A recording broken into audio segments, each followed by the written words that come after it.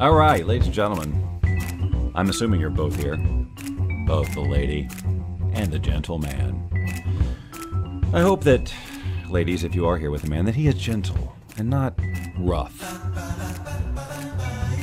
I mean, I know that some people like that kind of thing, but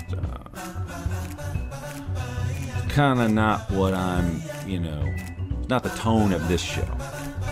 Not much anyway. Look, got a special thing happening today, and I want you to be a part of it, because if you aren't a part of it, there's no point in it even happening.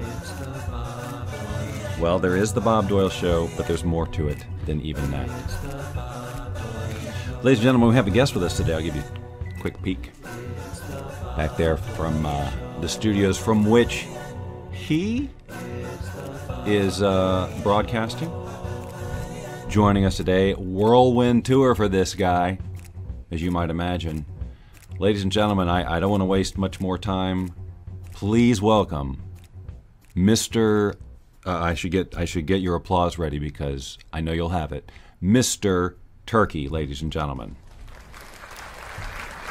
Could I make one request, please? Sure. Well, my name is not Mr. Turkey. It's just Turkey. So, people like to say Mr. Turkey was my dad, but that's not true either. So, if it's okay with you, just call me Turkey. I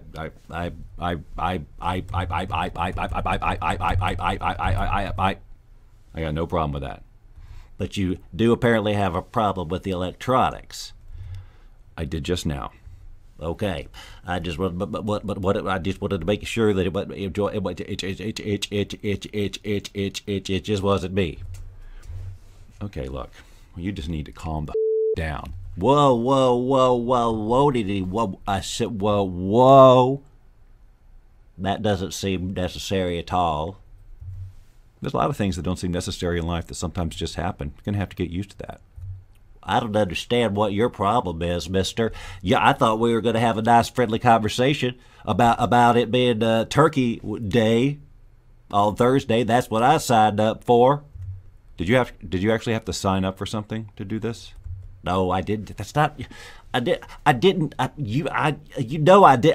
mean it that way. I don't even know why you're even trying to make it seem like I meant it that way when you know full well I didn't mean it that way. How could I know full well that you didn't mean it that way? You could have meant it that way, and I wouldn't know full well. Sir, I have been interviewed by people all over this country, all over this world. I dare say. What? I think you meant to say, I dare say. Yes, that's what I meant. Whatever. Jeez.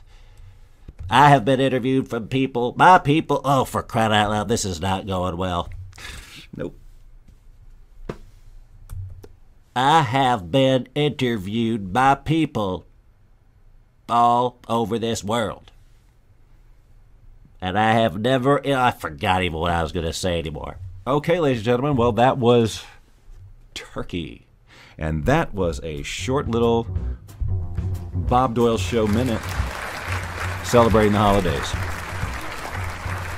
Sorry for the profanity, but what the f was I supposed to do in that situation? You know what I'm saying?